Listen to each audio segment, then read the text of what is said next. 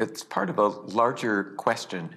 When economic growth takes place, what happens to poverty and inequality, and what are the mechanisms for transmitting economic growth, if it takes place, to improving people's conditions?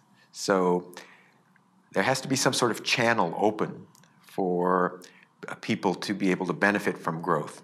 The starting point for our research is the employment channel, and the starting point for studying the employment channel is Latin America because of the availability of excellent data. Because development economics, first and foremost, is about improving people's economic well-being. And since most people derive most, if not all, of their income from the work they do, it's essential to see what determines employment opportunities and the rewards to employment nearly everybody's working, but how much do they earn for the work they do? The inequality has been falling. That hasn't been our focal point, though. The focal point has been that poverty has been falling, absolute poverty, and that people's returns from the work they do.